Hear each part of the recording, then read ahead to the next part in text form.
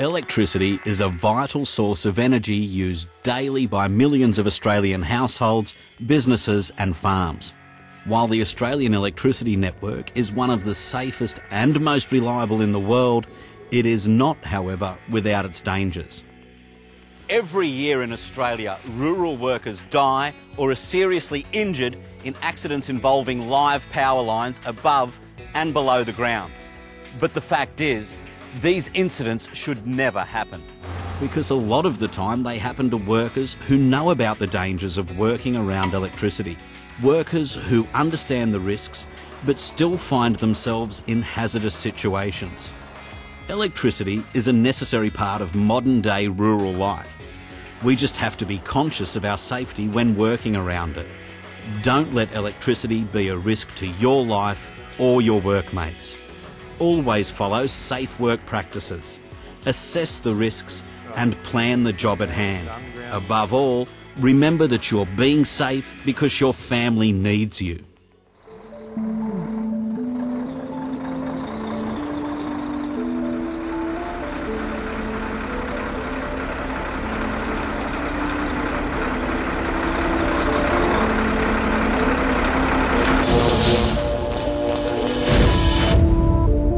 We've just watched a fatal rural worksite incident, the kind of tragedy that should never have happened, but did and does too often. So what went wrong here? The power lines on this property, like others, carry electricity, which if contacted, can kill you. To avoid incidents happening, look around and identify where power lines are located and mark them at ground level before you start working outdoors. Talk to the property owner or foreman and take note of any areas on the site which could be hazardous.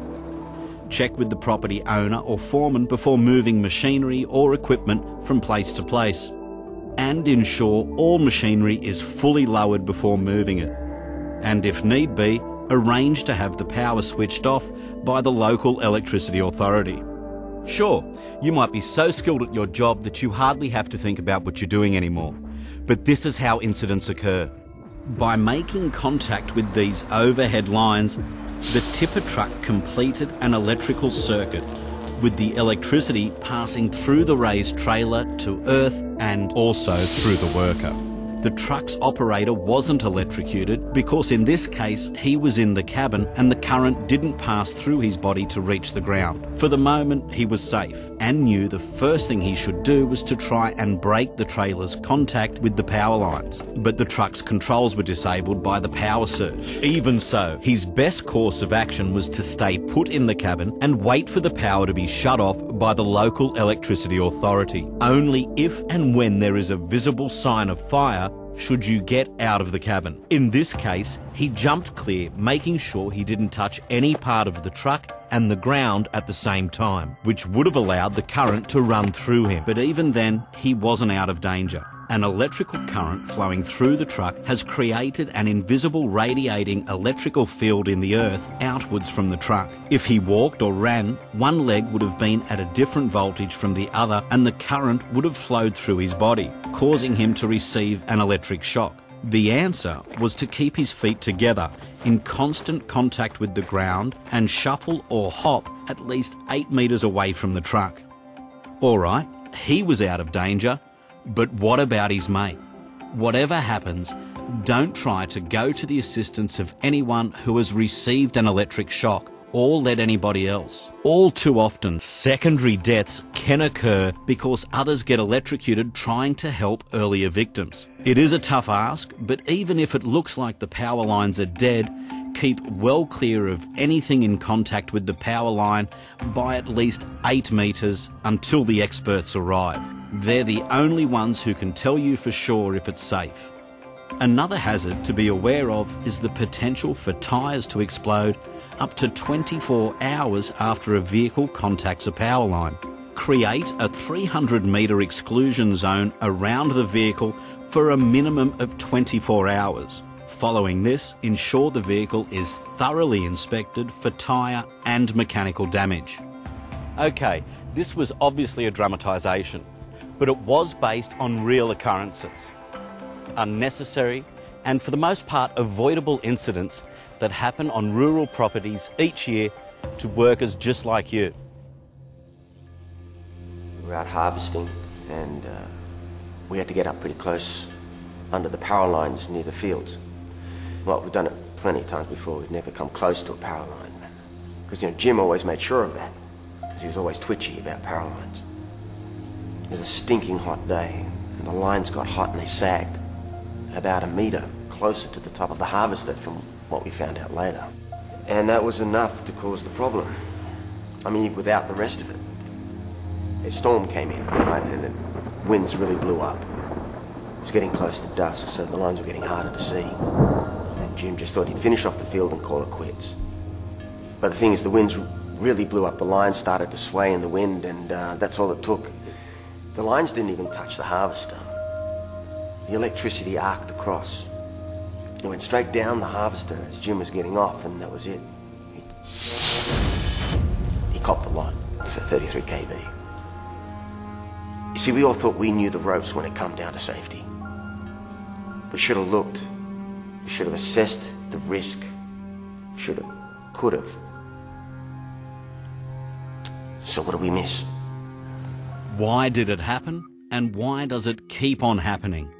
Every year, rural workers die or suffer serious injuries from accidents involving live power lines. Workers like you who understand the dangers of electricity.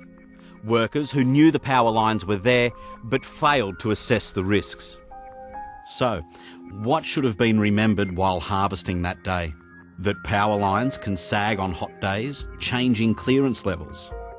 That strong winds can cause power lines to sway. That dim light can make power lines hard to see. That you don't have to be in direct contact with a power line to be injured. Electricity can arc across open space.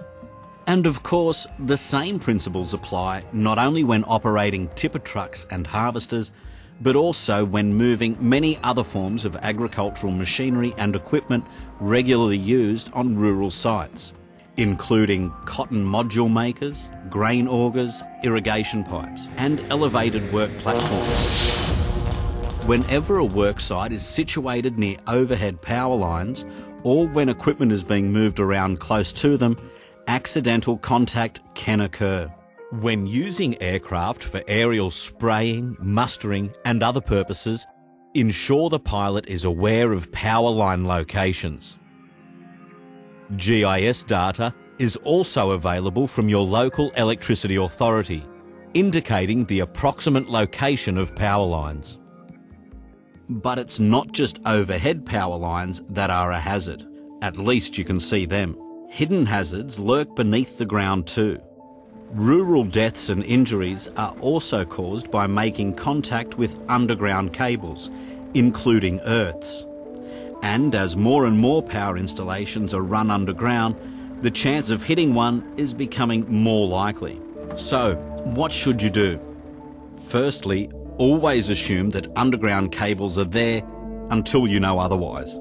Before you start work, dial 1100 or visit the Dial Before You Dig website 1100.com.au and consult the local authority to find out the location of underground cables. Remember, it's the law, so it's the essential first step for every job. Validate the plans before you dig by using cable location technologies such as GPS or ground penetrating radar and mark up the differences. Pothole at regular intervals to confirm exact cable locations and, importantly, communicate the exact locations of cables to your workmates. When using plans from Dial Before You Dig, double check when they were last updated, as cable depths can vary after road upgrades or new developments. You should never drive a probe into the ground looking for cables. It may sound obvious, but people actually do it and get hurt. Sometimes you'll find sand, tape, or marked bricks or panels to indicate the presence of underground cables. Other times you'll find a conduit or pipe with the cables enclosed inside. Be aware that direct buried cables could also be present, and that new electrical cables are sometimes laid using old conduits. If you think you are close to an underground power cable, Excavate by hand carefully. If you are excavating where cables might be, use an observer, but keep them well away from the hole. And of course, if any underground cables are accidentally damaged, don't attempt to approach, touch or repair them. Barry, mate, just stay in the cab there, mate. You've hit a cable there. Keep the machine operator in the cabin and clear the area by at least 8 metres. Notify the local electricity authority immediately and wait until they give the all clear before proceeding.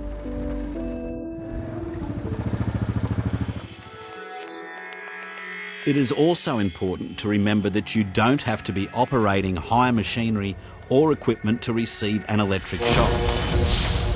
Frayed or worn cords on power tools can also be deadly. So always check your equipment and tools are in good working order. Electrical wiring in sheds and other farm buildings should be regularly checked by an electrician, especially after a severe storm or bushfire. And any electrical equipment that operates near water, an excellent conductor of electricity, should also be a maintenance priority. Electricity and power lines are a necessary part of rural life, but dangers can be averted. Whilst every situation is different, being aware of the hazards posed by power lines and taking the necessary safety precautions can save lives, even your own. For further information on electrical safety and how to keep your property or workplace safe, contact your local electricity authority.